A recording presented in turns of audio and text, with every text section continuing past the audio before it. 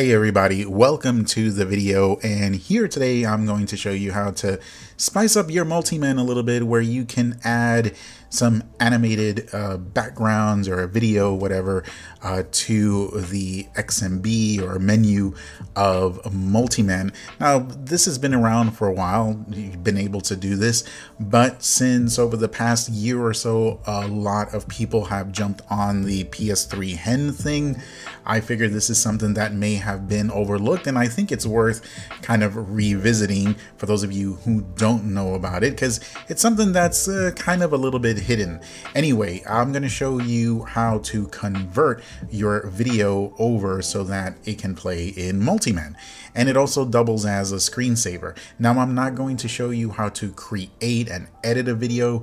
That's totally up to you, but I will show you how to convert it over. So whether you're on hen or on custom firmware, this will work. And technically, you don't even need a PC to get this to work. You could just do this really straight from your phone, and you can FTP the file into your system. All right, so let's get some housekeeping stuff out of the way first. All right, so first things first, guys, you need to understand that the PS3 in a couple of months will be 14 years old, but that is from its release date. The tech in it is older than that. It's about 15 to 17 years old because it went into research and development before it was released, obviously. So it's limited on resources. When we're talking about adding videos or animation to the background of Multiman, we're talking about small clips. Multiman, when it gets to the end of the video, will just circle back to the beginning and automatically play it from the beginning again. You want to keep these videos small. They should be very small clips. Now, there isn't I don't think a hardcore guideline to follow, but based on personal experience, your clips shouldn't be more than a few megabytes in size at most. So each clip should be maybe 3 to 5 megabytes, and that's about it. Also, it can't be larger than 1920 by 1080.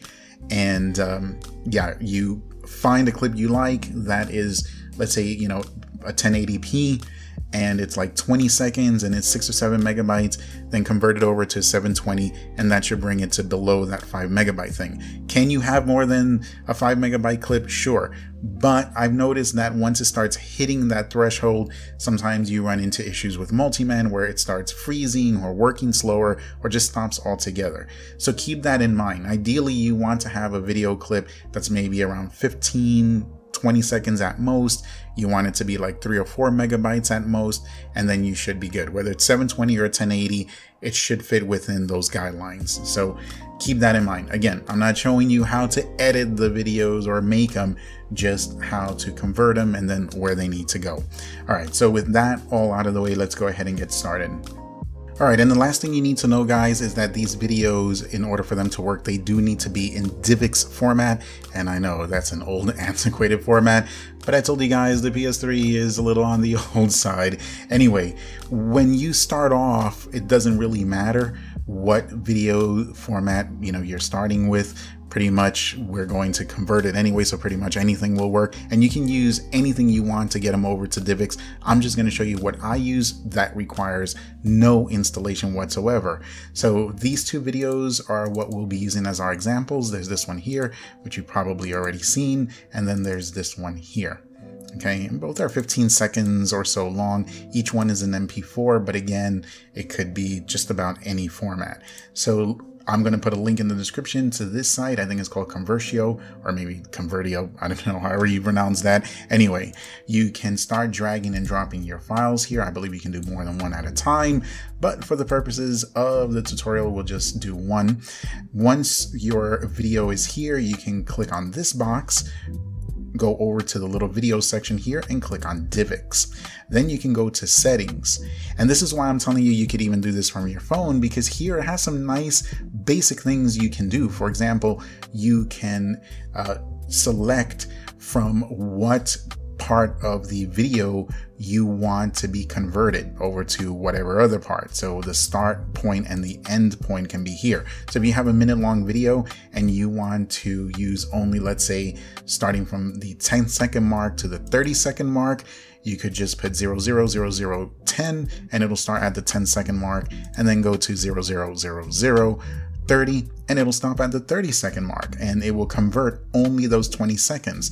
And when you download it, you'll have your 20 seconds. So yeah, you can just use whatever portion of the video you want. And then here you can mess around with the settings. Let's click on high, and you can even resize it right here as well, which is ultra convenient. And usually these bottom ones I don't mess with. When you're done with that, hit OK. You can see the starting size, and then once you hit convert, it'll upload it, it'll convert it, and then it will tell you the finishing size, and then you can download it and you can check out your progress and everything. All right, there we go. And it's 3.55 megabytes, which is good. Let's go ahead and click on download, and it will download the file. So I'm just going to go ahead and I'm going to do the other one real quick so then we could jump to the next part. All right, so once you've downloaded your files from that site, if you get them from there, you'll notice that they will end in .divx.avi. Okay, so what we're going to do is we're going to rename these, and we're just going to drop the .avi. So let's hit rename, and let's delete the .avi part and leave only the .divx extension. Okay, let's just click yes there, and let's do the same for the other one. We're going to delete that, and we'll hit yes there. Okay, and now they both end in .divx. Now we just need to rename them properly for them to work in Multiman. Now I think with Multiman you can have up to 9 or 10 different backgrounds that you can choose from. So the first one, and let's make this one the first one, we need to call it wave. Right, so it's going to be called wave.divx. The second video will be called wave2.divx. If you have a third one, it'll be wave 3, and then wave 4, and so on and so forth. And again, I think you can have up to 9 or 10. We'll find out right now. All right, so now we have these two files here. Let's go ahead and move them over to the desktop. These two are ready to go. So let me go ahead and fire up the PS3, and we'll continue from there. All right, so we got the PS3 fired up, and normally before I transfer these files over, I check them here on my PC just to make sure everything is okay. And in this instance, I'm glad I did, because that second file, the one with the colorful bars and stuff, that one, the divx wasn't playing right. It was kind of messed up. So yeah, it didn't work for some reason or another. So I went ahead and I got this file instead, or this little video clip here. I converted that one over, and now when I play the divx, you can see it plays just fine. And then the first one with the little pixelated cafe, that one does work. So yeah, these two seem to work fine now. So I'm going to go ahead and transfer them over. I have Webman already up and running, so I've connected via FTP, and I will show you up on the screen where it is you need to put these two files or your divx files. So we're going to go into dev HDD0, then the game folder, then bless 80608, which is the Multiman folder, and then USRDIR. And this is where those divx files will go. So let's transfer the first one, hit OK, and the second one, oh, I need to turn off that notification. All right, so they're both in there. Let's go ahead and turn off FTP, right? And then we will go ahead and go into Multiman. All right, so let's go ahead and let that boot up. All right, guys, so when you're at Multiman, go to the second column, the settings column, and you're going to scroll down about halfway to where it says background appearance. Okay, right there. And let's start off with video number 2, which is the like smoky wave one, the one I had to change out. That's the wave2.divx one. So let's go ahead and select that. And there we go. So this is now your background when you have the screensaver set up on Multiman and it kicks in. All of the stuff will disappear, but the background video use or clip or whatever, you should still be able to see it. Now, sometimes when you have multiple videos here, guys, and depending on their size, you may not be able to go to the next one and select it. It'll say you have to restart Multiman or whatever, or you might just, you know, have to restart the whole system or whatnot. You shouldn't have to. You should just be able to restart Multiman. Anyway, if you're having issues, one of the things you can do is go back here pick image, wait a few seconds, and then pick your next video. So let's go here and then let's pick video 1.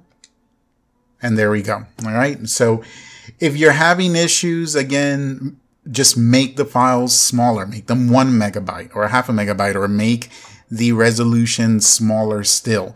So yeah, it's pretty picky.